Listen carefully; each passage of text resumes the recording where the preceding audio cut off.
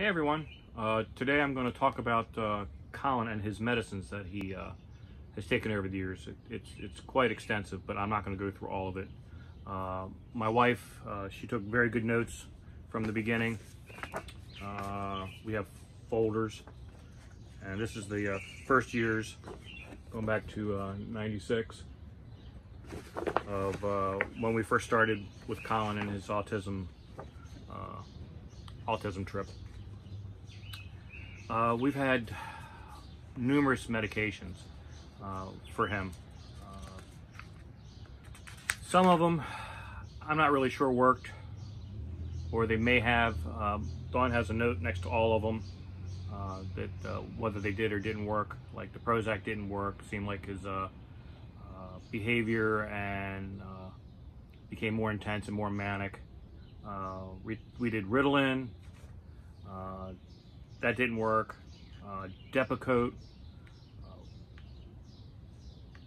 although I guess it did work, but the problem was he was like so out of it, he would go to bed and just not get out of bed and pee the bed.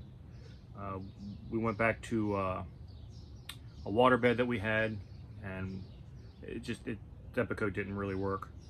We did clonidine. Can't really say that worked. 10x, we did 10x for a long time. We actually tried Depakote a couple times in his years, and it just never. We figured maybe when he got older it would work. It didn't. We did calcium and magnesium supplements, vitamin B supplements, and pyramide. The biggest problem we had was there's no real. There is, but to find somebody that's available for autistic kids, a psychiatrist that can prescribe. So you have to rely on psychiatrists that are at least willing to help you out with what's going on. And now that he is on his own insurance, which he has been for quite a while, his insurance actually dictates what psychiatrist he could go to. We've had several in this one practice that we've been going to. Either the person's moved on, or the one gentleman we started with left, came back, he died, and then another person took over in his place. We've had some up and down with his meds. One of the ones that Colin was on was Xanax. I don't recommend that for anybody. We at the time didn't realize it, but he was actually becoming very addicted to it. And when it was in him, it was working great. But once you got closer to the end, it was bad. We didn't even figure. My wife and I are both nurses, and we didn't figure out with the sweats and the mood swings and all that. We just didn't grasp what was going on. And when we talked to the new psychiatrist that came in about the Xanax, she said, "Well, what's he on?" And we told her. But we were told to give it PRN and maybe update the dose if need be. So that's what we did. And the psychiatrist says, "I don't want him on Xanax at all." I said, "Good, we feel the same way," and we took him off of it.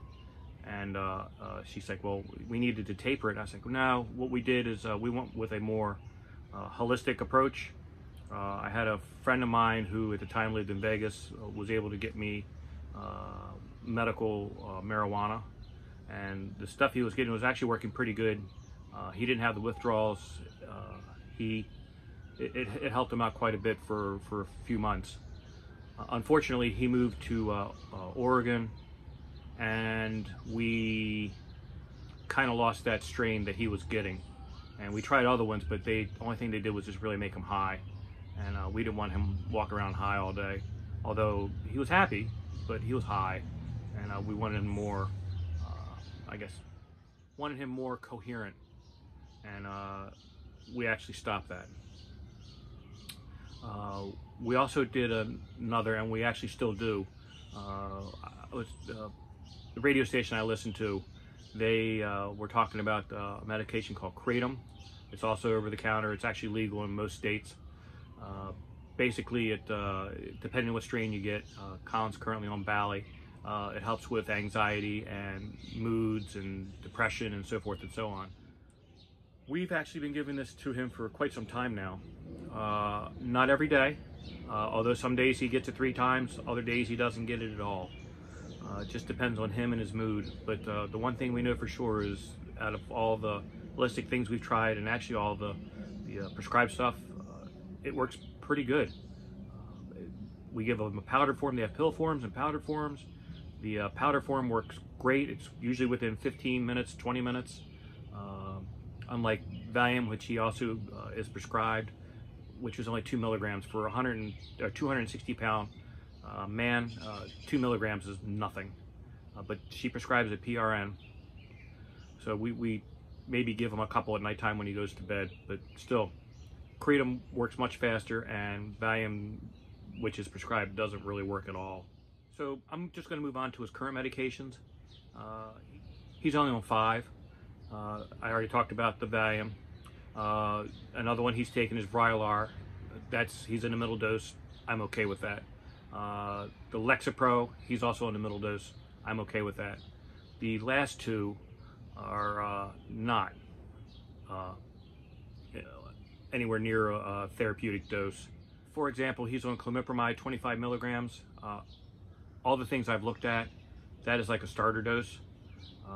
I haven't addressed that with the psychiatrist yet, because the other medication that he's on, Seroquel, he was getting 200 milligrams a day.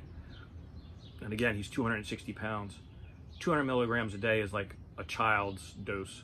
And he's been on this for quite some time. And to be honest with you, I couldn't say any of these drugs were actually helping him. He was still anxious and so forth and so on. So I actually did some research. Johns Hopkins, the Mayo Clinic, the factory, even the factory, all of them said he should be on between 400 and 800 milligrams of Seroquel. So I think my pharmacy doesn't count meds, because I've got like whole bottles of the stuff, and I know we don't skip the doses. So we decided to just up it to 400 milligrams, from 200 a day to 400 milligrams a day. So when I did that, we had a terrible weekend. Friday, Saturday, Sunday, we all got hurt. It was just bad. Monday, I decided to up it to 200 in the morning and 200 at night. I gave him Kratom in the afternoon that day just because I was nervous. But then I decided not to give Kratom the rest of the week, and he was fine. I did adjust it to, I gave him 300 in the morning and 100 at night. The one thing I will say is, it doesn't seem, for some reason, usually this stuff makes people drowsy. He hasn't really been sleeping, which is okay. I mean, he goes to bed at midnight and he'll get up at like 6 or 7, maybe, or earlier. I'm not really sure, because I usually don't get out of bed until 6:30.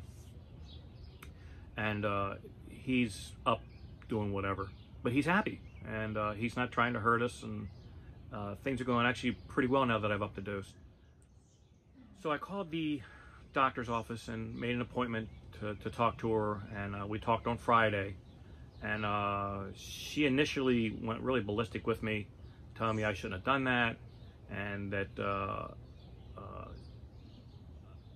I had no reason for doing that. And I told her, I said, well, I've been telling you for months that he's been hurting us. It hasn't been going well. He's still manic. We've talked, and he's been this way while talking to you, and you still haven't done anything.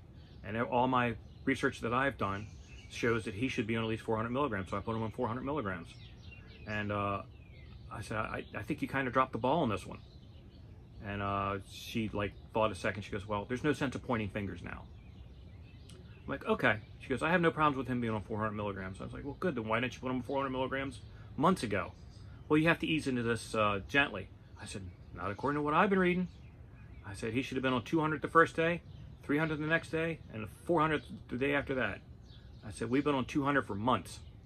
I said, he was actually on 100 for a long time. And then she moved it up to 200. So yeah, he's on 400 now, and he's actually doing pretty good.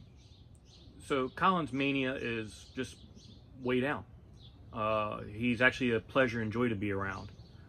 He still gets a little, I guess, upset. Like we had, my son and his friends were here this weekend, and it was a bit much for a 29-year-old with a bunch of 12-year-olds running around and making lots of noise and so forth and so on. So he actually did get Kratom, but he was pretty mellow all weekend and cool about it. I'm not telling you to try any of these medications. I'm not even telling you to try the non-prescribed stuff. Everybody's different, and I got a feeling it's trial and error. And make sure when your doctor does prescribe meds that you check out the what the max is, what dosage they're currently on. Find out what the adverse effects could be. Find out what the goal is for the med that you're ready to give your child. I hope this helps a few people. I'm thinking that the knowledge is out there and we just need help finding it. So thanks for watching, and I hope this helps somebody, and you'll have a good one.